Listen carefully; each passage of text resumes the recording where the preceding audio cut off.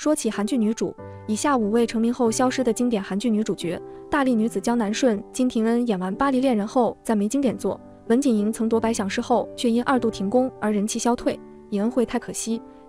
大力女子江南顺、金廷恩。大力女子江南顺故事围绕着家族3代女人，女主角江南顺的妈妈由金廷恩饰演，而有不少观众看到金廷恩都不太认识她。其实金廷恩过去曾因担任《巴黎恋人》女主角而成名，但后来声势却越来越低，出演作品都没受到什么关注。金廷恩1997年以《星星在我心》出道，于2004年出演《巴黎恋人》女主角江台玲。而金银书编剧执笔的《巴黎恋人》当年播出后受到了韩国观众热烈欢迎，成为1999年至2004年间韩国收视成长最快的电视剧，成绩超越大长今，结局更创下56.3%的超高收视，被称为国民电视剧。金廷恩也因出演《巴黎恋人》而为人熟知，大受欢迎。金廷恩后来也有和金银书编剧2次合作韩剧《恋人》，因搭档李瑞镇再度受到瞩目，并陆续出演《综合医院2》、《我是传说》及《乌拉拉夫妇》等剧。但后来金廷恩主演的作品都没什么热度，让他渐渐消失在观众视线中。金廷恩2016年结婚后又更少出现在荧光幕前，虽然有出演《Duo》和《我的危险妻子》2部剧，但依然没引起什么关注。而大力女子江南顺则是金廷恩继《我的危险妻子》后时隔3年再出演的作品。剧中金廷恩饰演江南顺的妈妈黄金主，是韩国数1数2富有的暴发户，总是给有困难的人帮助，还会经常出手救人，全新形象帅气又吸睛，让不少观众都对金廷恩留下印象。宫咖啡王子1号店想你，尹恩惠。尹恩惠也是早年红极一时的韩剧女神，当年以宫野蛮王妃、咖啡王子1号店在亚洲走红，收获无数喜爱。后来出演的个人取向想你也获得不少好评，人气水涨船高，迎来事业高峰。几乎没有韩剧迷不知道她，但尹恩惠2012年演完想你后就渐渐淡出了演艺圈。其实尹恩惠演完想你后曾于2015年参加综艺女神的新一，当时尹恩惠以一件白色外套胜出夺冠，不久后却爆出尹恩惠抄袭韩国服装品牌 Archie 的争议，尹恩惠当下又没有妥善表达歉意，受到不少网友抵制，而因卷入抄袭风波。2018年尹恩惠带着新作《心动警报》回归时也没能获得高关注，声势大不如前。到现在尹恩惠已经6年没有拍戏，消失在荧光幕前，并专注于经营自己的 YouTube 频道，也会常常在社群上分享生活。最近尹恩惠还因剪去招牌长发，换上短发造型而引起话题，而看到尹恩惠38岁依然冻龄的状态，也让不少网友都觉得很可惜。如果尹恩惠有持续拍戏的话，感觉真的有机会晋升为一线女星啊。风之画师玛丽外宿中文景莹。文景莹是童星出身，13岁就因在蓝色生死恋饰演宋慧乔童年为观众熟知，在电影我的小小新娘也有很出色的表现，被封为国民妹妹。成年后文景莹在古装剧《风之画师》女扮男装饰演天才画家申润福，大受观众欢迎，并凭该剧夺下百想视后与 SBS 演技大赏最高荣誉的大赏，演艺前途备受看好。以《风之画师》大红后，文景莹还有在《灰姑娘的姐姐》挑战反派角色，在《玛丽外宿中》里扮演阳光少女，也受到不少观众喜爱。但后来文景莹为了要专注完成大学学业而暂停演艺活动。2年后，文景莹在以青潭洞爱丽丝回归时，因该剧剧情评价2极，没什么回响，而后续文景莹出演的火之女神警、村庄、阿芝阿拉的秘密也没有引起太大水花，逐渐失去观众关注。而文景莹2017年更因罹患罕见疾病急性腔室症候群停工，一共动了4次手术才免于截肢命运。休息2年后，文景莹才以抓住幽灵回归，但因在荧光幕前消失太久，文景莹声势大不如前，近年也很少出现在荧光幕前，没有推出新作，变得非常低调。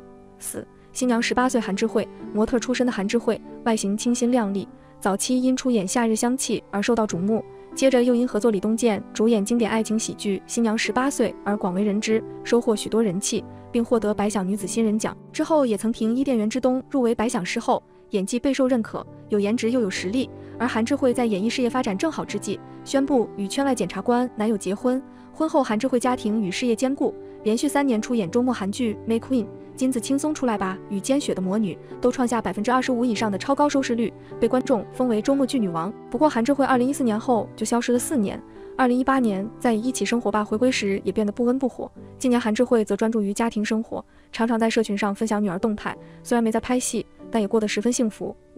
妻子的诱惑。张瑞熙。张瑞熙是童星出身，小学4年级就开始有拍广告、主持活动。长大成人后，张瑞熙经历了13年的配角时期，才于2002年凭《背叛爱情》在韩国一举成名。成名后，虽然迎来了几年的低潮期与空白期，但张瑞熙成功于2009年以复仇剧《妻子的诱惑》再创事业高峰。当年《妻子的诱惑》可说是家喻户晓的电视剧，张瑞熙也获得了复仇女王的称号。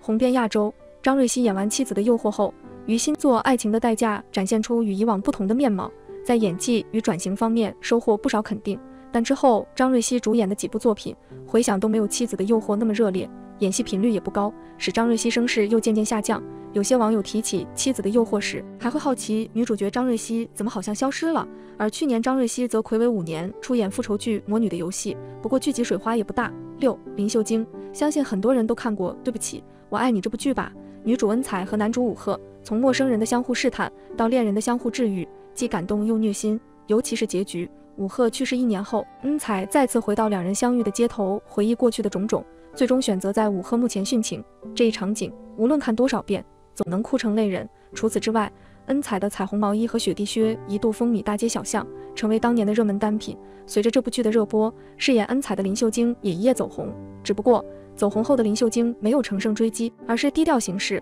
主攻大荧幕，挑战不同角色，按照自己的节奏保持1年1到2部作品的产量。如今林秀晶已经42岁了，可看她最近的状态，你们一定会问，她该不会是从10几年前穿越过来的吧？竟然看不出变化。翻了下她的社交平台，发现林秀晶的私服就像她的长相一样文艺舒服，工作之余或者到处走走，或者画画看展，和朋友聚会。出道至今，林秀晶也就传过几段绯闻，比如2007年她和瑞恩合作了电影《机器人之恋》，并传出恋爱绯闻，消息传出不久就被辟谣了。再比如2010年她和孔刘合作了《寻找金钟旭》，这次传的不是恋爱绯闻，而是结婚绯闻。后来在综艺节目《造》上，一位嘉宾记者澄清孔刘与林秀晶结婚绯闻，现在两人都是单身独居，当时两人同属一家经纪公司，所以走得很近。7. 韩志民，乌塔房王世子也是很多人的童年回忆吧。剧中韩志民一人分饰2角，朴和芙蓉。朴和活泼好动，芙蓉温婉动人，也是韩剧中的经典角色。